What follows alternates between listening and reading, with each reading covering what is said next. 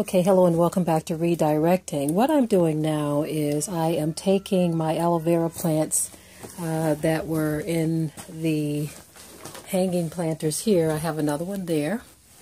As a matter of fact, let me go ahead and bring him over here as well. They have these little pups growing off the side, which will basically be a whole other plant. You see that? They call those little pups. I don't know why, but that's what they're called.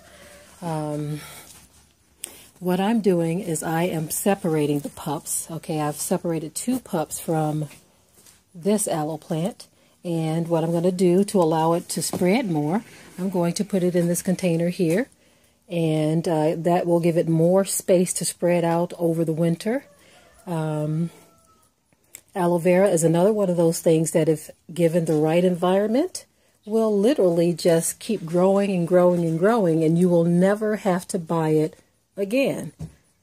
You'll just continue to birth and birth and birth from what you have. And so that is what I'm going to be doing. I'm transplanting my aloe vera and its little pups into a bigger grow space so that they can expand more and more.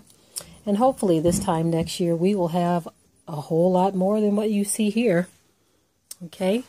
Aloe vera is very, very beneficial, so it is definitely going to be a major part of the AHA Herbs medicine cabinet. Okay, we have our friend Ginger right here next to it. I finished with the transplanting of that, so now we are going to our aloe vera. All right, family, with that I'll say shalom.